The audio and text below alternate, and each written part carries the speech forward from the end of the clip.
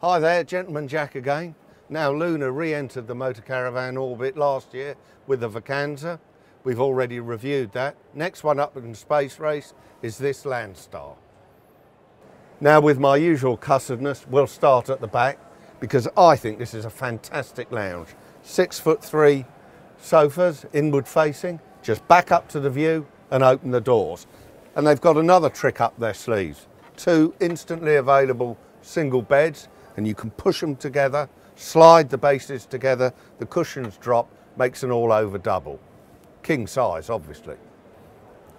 Moving forward along the accommodation, we have the kitchen split either side of the aisle, a good fridge here at a sensible height, a 3-burner gas hob, combi oven grill, inset sink, and a mine smarter than yours, rather elegant monoblock mixer tap.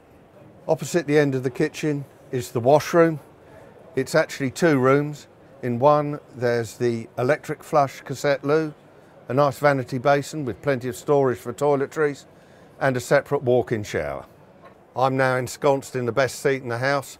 These cab seats are ergonomically designed, and Lunar have put a seat swivel in so it turns round and faces the action. I've got an occasional table here and the grate outside there. Any chance of a gin and tonic? So time's tight, so I better get round to the USP of the Landstar. It's all summed up by the badge on the bonnet. It's on a premium product, the Mercedes Sprinter. Rear-wheel drive too.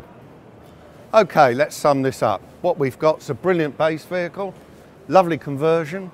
So how much do you think? 65,000? 70? Actually, it's a fiver under 50 grand ex-works. Excellent value for money. Not an inconsiderable sum, but it stacks up well against the competition. I, for one, are pleased that Lunar's back big time.